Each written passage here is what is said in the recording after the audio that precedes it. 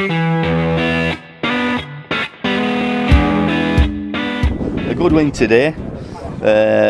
If we'd have took his chances in the first half, we would have been at least 4 or 5-0 up, but we still kept going this Saturday, whereas last Saturday his heads dropped and we packed in playing, but today we've kept going and going and going, and really got us just rewards for a good solid performance by everybody.